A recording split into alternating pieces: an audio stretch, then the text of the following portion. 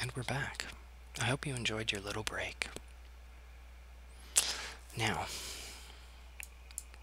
whoops. Okay. So you're in the middle of a firefight, and jumping into the room seems to be your only option. Once you're inside, the fighting continues. The technicians, some of them try to, well, now we're only talking like 4 different technicians here. So half of them try to cower, hiding behind different control panels that are jutting up out of the floor. The others try to continue working, obviously very intent on sabotaging the community, or sabotaging the sensors rather. I'm still watching myself. Sorry, I wish I wasn't doing that, but what are you gonna do? It's only like my 5th video, you know. So, players, it's your turn. Okay, you want to engage the soldiers. Oh, okay. Player 3, you want to go after the technicians. That's a good idea. I'm going to let you go first, just because I think that's a really good idea, and a couple of extra experience points for you as well. Just let me jot that down. Okay, good job. So, firing at the first technician.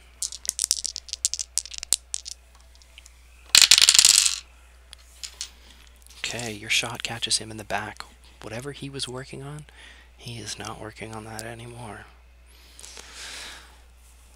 And the other 3, you guys wanted to go after the soldiers, so why don't you all give me your combat rolls?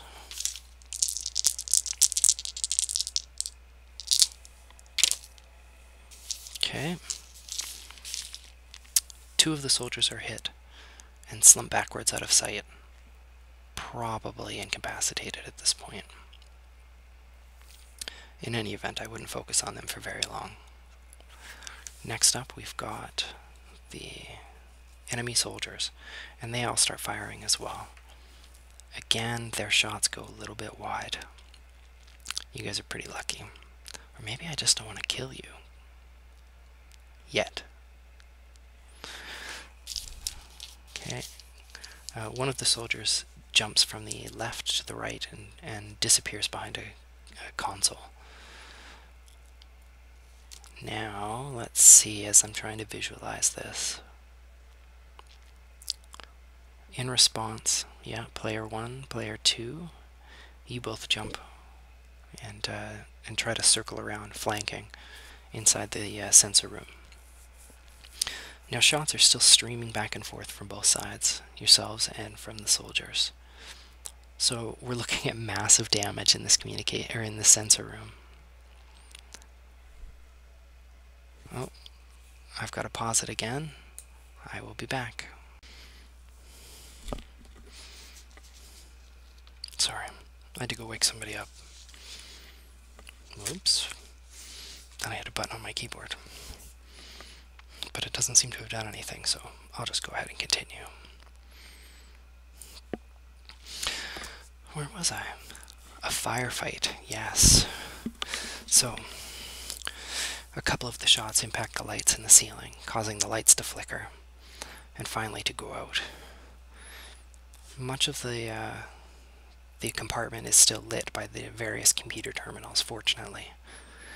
So you still have a chance, but every shot illuminates the room as though a flash or a strobe has gone off, making target acquisition a little bit trickier than you'd like. A few more volleys of shots, but the soldiers are definitely losing. Players 1 and 2, you decided to go around and try to flank the enemy. And you're in the midst of doing that when you round a corner and find that one soldier who disappeared a little earlier. He steps out from behind a darkened, steps out from a shadow and swings a combat knife in your direction. You bring your rifle up and block the initial blow, keeping him from stabbing you right through the chest. Definitely a grisly way to go. With your rifle pushed to the side, you're unable to shoot. Okay, so you send a kick his way. Powerful, forceful, front kick that causes him to stagger backwards, wrapping his back and shoulders and head against a console.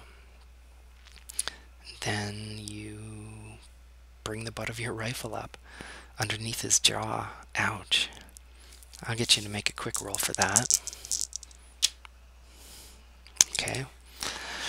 It's a powerful thrust using all of your strength in surprise. And you have knocked him backwards, and he slumps down onto the floor.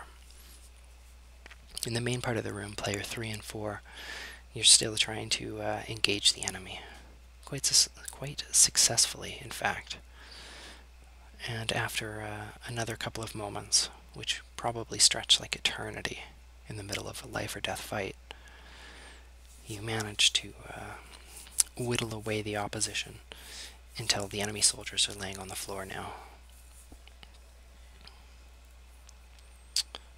Let's see, so sensor controls are... Okay, so who's going to try and repair the sensors or put them back online?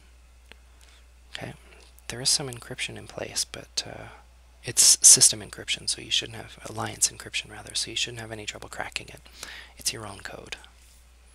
Okay, good luck.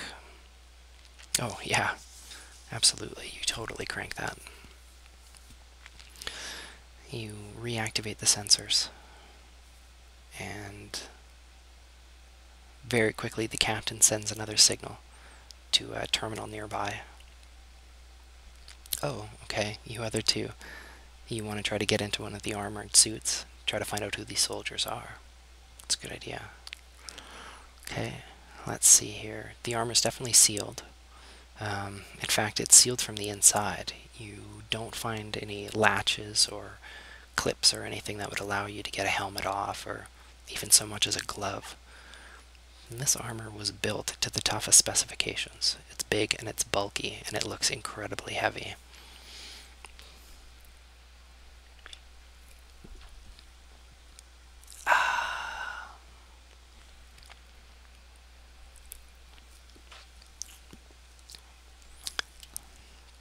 It's a lot of talking I'm doing, you know that? Let's see how we're doing for time. Oh, not so bad at all. Though it looks like I'm going to be doing another 4 or 5 videos tonight. Let's see. So, I'm going to get you to do that mechanics check. Oh yeah, you already did that. I'm sorry. So the captain comes back online. Captain Mallory is again on the monitors, demanding a ship's reading from one of the sensor operators. And then you hear in the background, "Captain! Torpedo in the water! It's coming straight for..." The monitors flash as the bridge is blown up. A split second later, the ship shakes and groans. You hear rivets popping, like an echoing ting, ting. It's kind of an ominous sound, as it would be on a submarine for that matter. So you are alone now aboard the ship. What could you possibly do next? What would you like to do?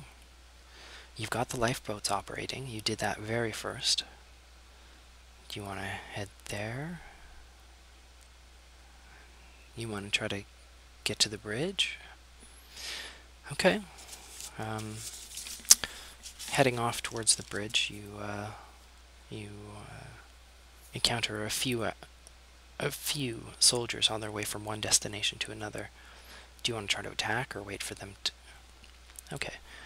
You hide or strategically place yourself in such a way that they won't see you when they go by. Let's do a quick check and see whether or not they're alert enough to notice you on an otherwise empty ship. No, critical failure by those guys. They dart past in silence except for the thump, thump, thump of their boots. Still doing good for time, although I'm starting to think about what else I could be doing this evening. I'm doing my best. You reach a sealed doorway. You think the bridge should be on the other side, but you're in an area of the ship that you've never been before. This would be like a peripheral entrance to the bridge. So it may be correct, but it may not be. You catch a...